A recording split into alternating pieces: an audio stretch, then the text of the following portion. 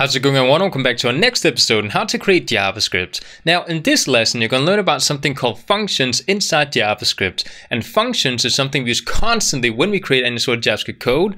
And it's something we use in order to easier structure our code or reuse code later on inside our scripts.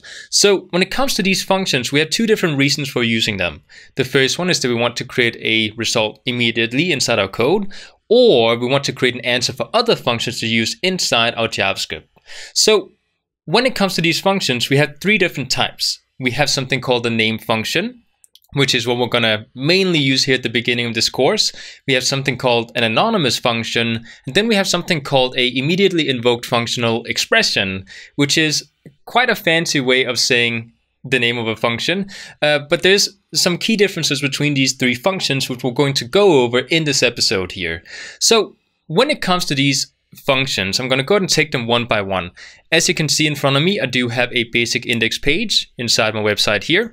Now I just want to point out that in this lesson here, I will be using an external file instead of what we usually do by writing the JavaScript code directly inside the index page by writing it in between the script tags. So this is going to be the first episode where we do actually use an external file by simply linking to it inside our index page. So whenever I write JavaScript inside this main.js, it's going to do the exact same thing as writing it inside the index page, just so you're aware of it. So the first example I want to create for you is something called a named function. Now a named function we create by writing the function declaration. Then we create some kind of name for it, just like we do with variables. We can think of anything. So I'll just call it test example. Do you notice that when we use multiple words, it's a common habit inside programming that the words coming after the first word are going to start with a capitalized letter. So in this case, the E for the second word is going to be capitalized. So after the name, we write parentheses, then we write curly brackets, and then we open and close the curly brackets.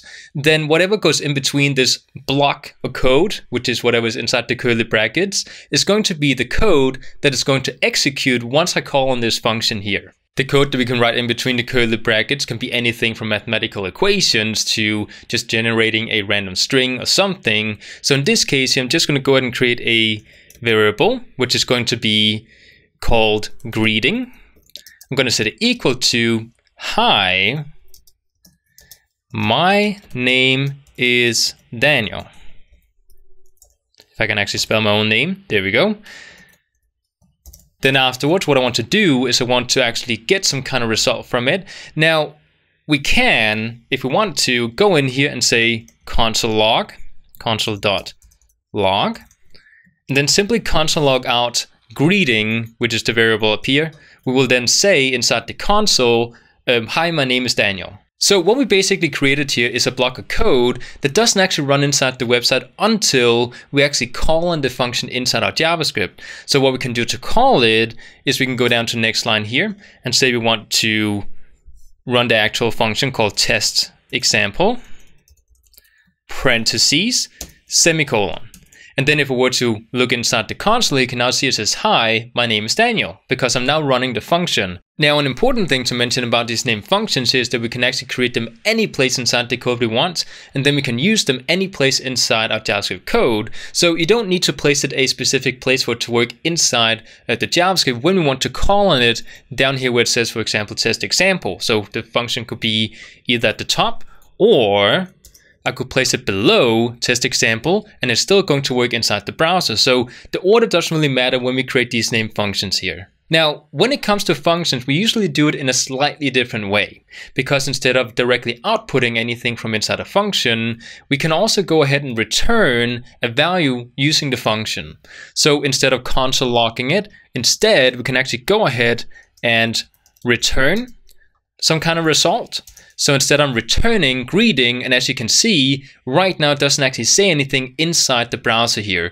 But instead, what we do is that when we call the function down here, we still have the result, which is, hi, my name is Daniel, but we stored it, we haven't actually outputted it yet. If I want to output the result from inside the function, the way we usually do it is by going down where I did actually call in the function and console log it from down here instead. So I'm actually going to console log the entire function. And as you can see inside the browser here, inside the console, we get, hi, my name is Daniel. Now, the last thing I want to show regarding name functions is that we can actually pass in parameters from outside the function and into the function so we can use it inside the function code. So in this example, you can actually see we wrote, "Hi, my name is Daniel." But what if I want to submit an actual name into the function instead of just having this default Daniel name inside the function? Now, the way we can do that is using something called an arguments object, which is just a fancy way of saying that we can pass data into the parentheses and send it to the function up here. So inside the function, what I'm going to do is I'm going to create a placeholder. Now the placeholder can be any sort of name, so I'm just going to go ahead and call it A. And if I want to add more than just one, I can say comma and just say B if I wanted to, or space B, doesn't really matter with the spaces. But in this case, I'm just going to go ahead and add one piece of data and send it to it. So now we have a placeholder in here. And what I can do is I can say, well, when I say, "Hi, my name is Daniel," I'm just going to go ahead and delete Daniel and add a string operator, which means that we combine a variable to a string to add one string essentially. So what I can do is I can say I want to add A at the end of it. So down here where we do actually console log it and call on the function in here, I can go ahead and add a piece of data into the parentheses in order to send it into the placeholder we called A. So what I can do is I can say double quotes, and then I can say, right now you guys can see down here in the console, it says, "Hi, my name is undefined," because we haven't defined A yet. So what I can do is I can say Nick if I wanted to, and now it's going to say, "Hi, my name is Nick," inside the browser here. So this is one way we can do it. Now, just to clear something up that you might get confused about later, if I were to go on top of here and create a variable called name, set it equal to Daniel, just to create the other name again, and then use the variable name inside the parentheses down here, do notice that it does still work. If I go inside the console, it still says, "Hi, my name is Daniel," because variable name is equal to Daniel, and we use variable name inside the function down here, which is just to show you that the A up here is a placeholder. It doesn't have to match with whatever's inside the parentheses down here. So you can still use different name variables inside when you call on it down here. It doesn't have to match up with whatever's up here. Now the next function I want to talk about is something called an anonymous function, which is slightly different than a named function. Now an anonymous function is something we usually trigger by either tying it to a variable or something called an event. Now events is not something we've talked about yet, but it is something I'm going to teach you later in this course, since it's pretty essential to know about events if you want to do anything with JavaScript whenever the user interacts with a website. So events is pretty essential, but we're not going to talk about it yet. Now, when I want to create one of these anonymous functions, I can do it by, like I said, tying it to a variable. So what I can do is I can create a variable that I can give some kind of name. I'm just going to use the same name as the previous function in the previous example. So I'm going to say test example. Then I'm going to set it equal to a function. And because this function is anonymous, we don't give it a name. So instead we just say parentheses, curly brackets, and then we can just create the same code inside the curly brackets if I wanted to. So I'm just going to go ahead and paste it in. Now, if I want to call in this function here, like I said, we can do it using events, or we can do it using, by just calling on the variable. So what I can do is below here, I can go and refer to the variable. So I'm going to say test example. Then I'm going to just close it off here. Now, it's not going to work just quite yet, because when we have a function tied to a variable, which is an anonymous function, the way that we activate the function inside the variable is by creating a pair of parentheses right behind the variable name. So this is similar to what we did up here, in fact, where we just simply called on the function name and then the parentheses. So, you know, you might be asking, well, what is the difference here? And I will get to that in just a second. So what I'm going to do is, right now we didn't actually pass in a parameter, so I'm just going to go and delete that and write Daniel instead, so we don't get the error message in here. Now, we haven't actually console logged it yet, so we need to do that as well. Because what we did is we actually returned a result inside greeting, so I can actually console.log, parentheses, there we go, and save it. And the same way as we would before, if I wanted to pass in any sort of parameters, I just do it by including it inside the parentheses here, and then inside the function, and then inside the actual place down here. So we could say A. So we can say variable A is equal to Daniel. There we go. And I would like to get the result inside the function here. So this is how we can create an anonymous function. Now, the difference between an anonymous function and a named function is something called hoisting. Now, when we create a function like we did up here that is named, when we create the function, it gets stored at the top level inside our JavaScript code, which means that we can use the function whenever we want to inside the code, whereas an anonymous function is hoisted in a slightly different way. Now, we haven't talked about this yet, and we will in actually not that many episodes, but we're going to talk about something called scopes and something about hoisting. When we create a variable, the code doesn't actually see the code in the exact same way as we wrote it inside the function. Again, I don't want to get off a sidetrack here. I'm sort of scared that this is going to confuse too many of you. So we're not going to talk about hoisting just quite yet. We will in a few episodes from now. Then we'll get some very simple examples to illustrate what exactly hoisting is. But the basic idea here is that when we create a anonymous function, because it's equal to a variable, the variable gets stored at the top level in the same way as the function does, but we don't actually have the value from the function yet until we actually get to it down in the script. So that's the basic difference between anonymous and named functions.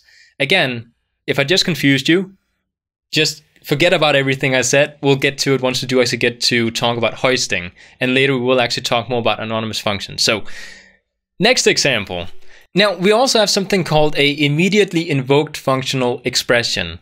And this is basically a function that, again, like the anonymous one, doesn't have a name, but it's going to run as soon as the code gets loaded inside the browser. So if I were to create a function here, just by creating function, parentheses, curly brackets, then I can create some kind of code here like what we did up here. But instead, I would like to just console log this inside the actual console. So I'm going to say Daniel, and I'm just going to go ahead and console log it instead of returning it like we did down here in the code. So I'm just going to console.log greeting. Now, as you can see, we get a uncaught syntax error. If I want this block of code to run immediately inside the browser, we do need to do a couple of things to make it into a immediately invoked functional expression. So what we need to do is, first of all, need to wrap this entire function inside a pair of parentheses. And then afterwards, what we need to do, in the same way as when we would call out a function by this example here, I'm just going to bring it down so we can see it. When I want to call the test example function, we then say test example and then add the parentheses at the end here. So in the same way, if I want to call this function immediately, we need to add a pair of parentheses right after the function, if that makes sense. So we're going to add it right before the closing parentheses that was wrapped around the entire function. So in this example here, make sure you put the parentheses in the right place. We have an opening parentheses, the function with the curly brackets, then a opening and closing parentheses, and then the closing parentheses that belongs to the first opening one. Okay, so when we do this, as you can see, it's going to run the code immediately as the document gets loaded inside the browser. And as you can see inside the console, we do have hi, my name is Daniel. So these are functions, and what we're going to focus on, at least in the beginning, are just named functions, which is the first example we did, which is pretty simple to use. And once we have done a couple of examples in a couple of exercise files, probably in the next episode, we'll get to actually experiment a little bit with these functions and see how we can use them inside our JavaScript code in order to do something with the data that we have inside our website. So I hope you guys enjoyed. I'll see you next time.